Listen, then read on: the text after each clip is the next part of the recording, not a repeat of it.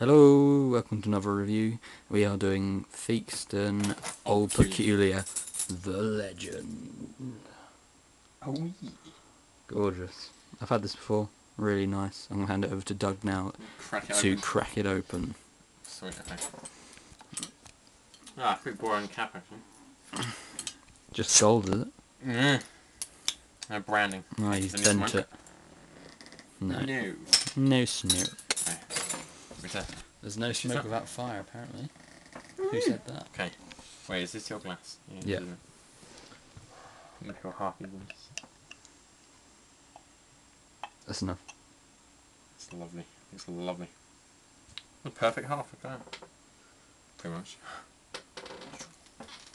Thank you very much. It's quite right.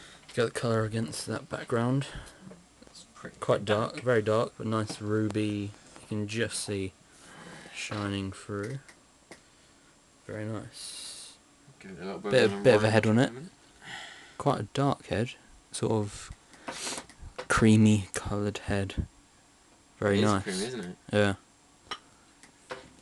Not much carbonation, however. No. I wouldn't expect it, to be honest. It's very dark, isn't it? Yeah. Should we a ruby tint if you look at the bottom. give it a sniff? Yeah, go. Check out the aroma.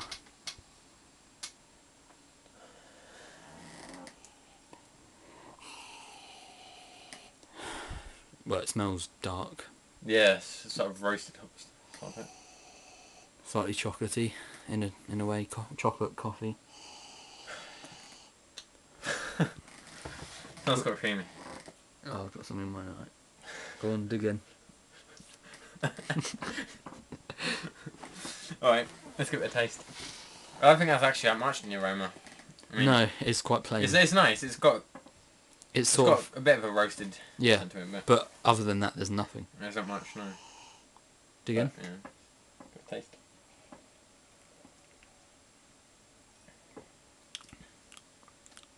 Sort of same again with the taste. Quite plain, but coffee notes and chocolatey notes. Very dark.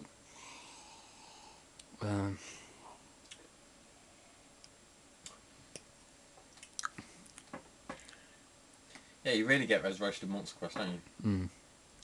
It's nice. It's lovely, yeah.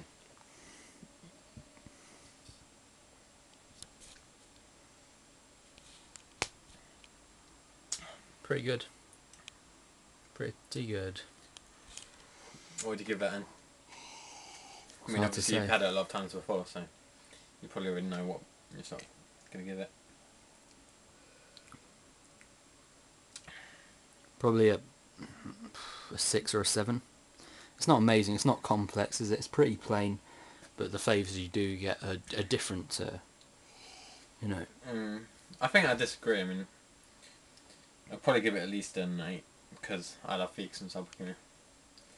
But yeah, you're right. It's not complex taste. It's not got much bitterness to it either. But No. still a nice dark beer. Right. So I'm saying 6, 7. Doug's going 8. Yeah, 7 or 8. Good beer. Definitely worth getting. You know, just something different. But it's good. So we'll leave it at that. See you later for another review, I guess. Say bye. Yeah, see.